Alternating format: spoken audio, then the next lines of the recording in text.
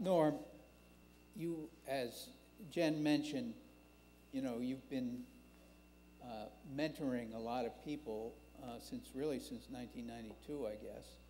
And some of them are just starting their businesses. It's grown more. Now it's probably a few dozen.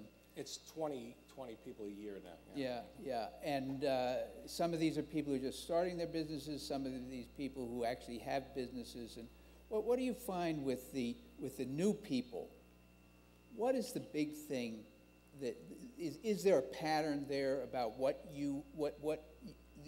in terms of the mistakes that they tend to make and the thing? Yeah, well, we've written about it in the book, and we've talked about this a lot, but a lot of people, see, when you're looking for a business, how many people are looking for a business? Nobody? It's okay. When you're looking, you are. Okay, when you're looking for a business, it's hard to find one, right?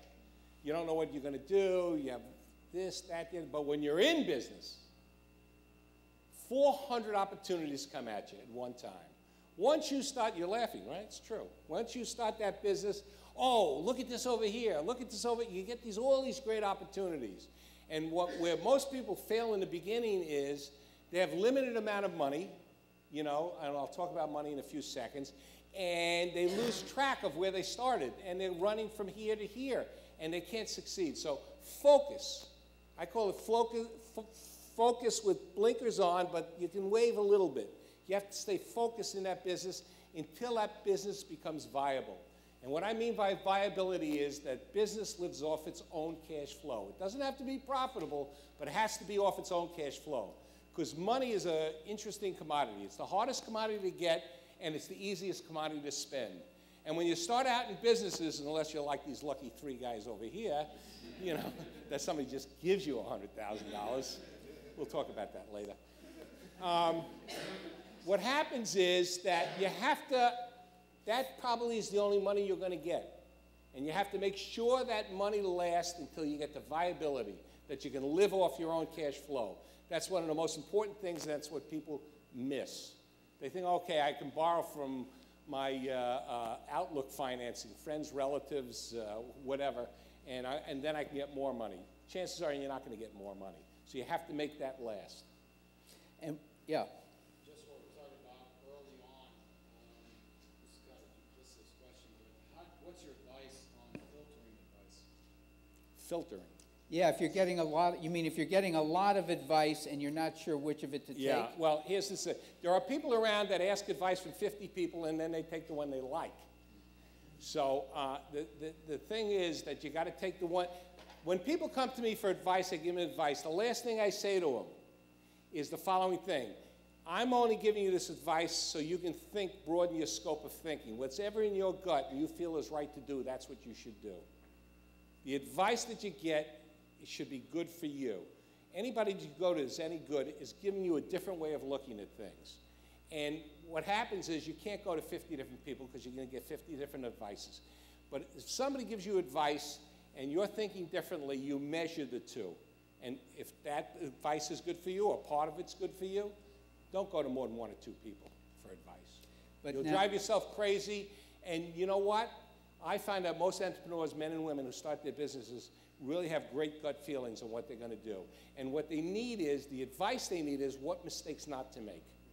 You're going to make plenty of them, but you shouldn't make the same ones that everybody else makes. Like, for instance, you make a sale. What's a sale? You know when a sale's complete? When you get paid. That's when the sale's complete. So most salesmen go out there, do they ever ask, when am I going to get paid? No, they're afraid. They're afraid the guy's going to say, well, we pay in 120 days. They're going to say, whoa, we can't take that sale. They only want the sale. I mean, that was me too. Today, we talk about tough times and receivables, collecting receivables. The proper time to set up your collection of receivables is the sale, not when it's past due 120 days. You set it up when you make the sale. When are you paying? How does your company pay? Oh, you pay within 90 days? Well, we usually do 60 days, but we'll accept in 90 days as long as you pay within 90 days. The time for the collection proceeding is at the beginning, not the end, when you're in the hole to do that. So that's one thing. Then you can accept the sale or not accept the sale. Now, now we're on the subject of... That would be 45,000 units. These three salespeople sell 300,000 units a year, year in, year out, for the last 7 years. How do we do that? And I don't pay sales commission. Amazing. Isn't it amazing? Well, there's two parts to the thing. I don't believe in sales commission. Most people are afraid of their salespeople. They control the sale. First of all, I believe the company controls the sale. And I'll talk about that in a few seconds. But we integrate the sales process with the whole company. Our ops people help the salespeople. Our customer service people help the salespeople. The company controls the sale. And you know what? Good salespeople want to earn a steady living, believe it or not. They don't like having 1 year earning $25,000 in commissions, the next year 0, or whatever the numbers may be. If you explain a program to them where they're getting their salary every year, their salary gets reviewed. Plus we have a company-wide bonus pool. They get bonuses, as does the rest of the company, based on two things: how well the company does and how well they do. And so what happens? Salespeople cover for each other. There's no fighting over territories. It works. I've said this lots of times. I've had people switch to it. It takes some doing to switch over to it. But what it does is there's no fighting in my company. The company itself controls the sale, not the salesperson, because the salesperson isn't the only contact with that client. Our ops people now have to contact them because they have to run the operations part. Our accounting people for the money part. Our customer service people for the service part. So if and when that salesperson leaves and doesn't like it there, that customer's ours. It's not leaving our facility. But you and didn't that's how we built it. And I have some rules for you didn't always. There was a time when there was a time when I paid sales commission, and I ended up, 2 of those people are still with me. I bought them out of their sales commissions. Yeah. So.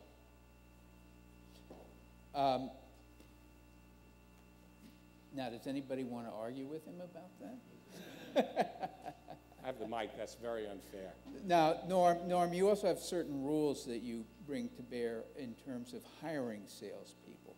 Yeah, there's 2 types of salespeople in this world. Anybody know what they are? Everybody's afraid to guess, huh?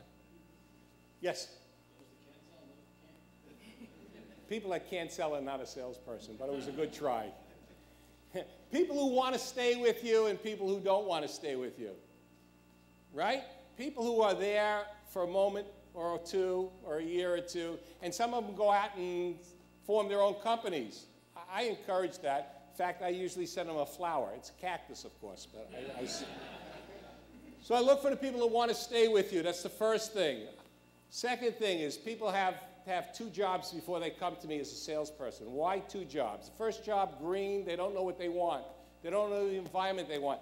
No matter how good you treat them and how good they do, they're always going to want to leave because they want to see something else. They go to the second company, and now they understand what a culture of a company is. So when they come to you after 2 companies, not necessarily as salespeople, by the way, the third company they're going to, they're looking for a home to do within that home. So usually I have to have 1 job as a salesperson. The third requirement is never, never, never, never, never, never, never hire from a competitor. Why? Why? Anybody know why? Why are you hiring from a competitor? Come on. You're a smart guy. Why would you hire? Why would I hire? No, not you. In general. Why would anybody hire from a competitor? Marketing information. Yeah, looking for shortcuts, marketing information, pipeline, customers. Guess what happens when they leave you? Customers go. And they're smarter than you. Oh, I've been in this business for 15 years. This is how we did it at ABC. You guys don't know how to do anything. Why do you want somebody smarter than you working for you? You know, I mean, I don't get it. And the third thing is never, never, never, never, never hire a hotshot. What's a hotshot? Me, I'm a hotshot. Don't hire me. Don't hire. You don't need hotshots. You need the daily people who go out there and do their job right. Hotshots you can never get ahead of. They're always smarter than you, 4 steps ahead of you. They're not going to last with the company. So those are the 4 rules that I have for hiring salespeople.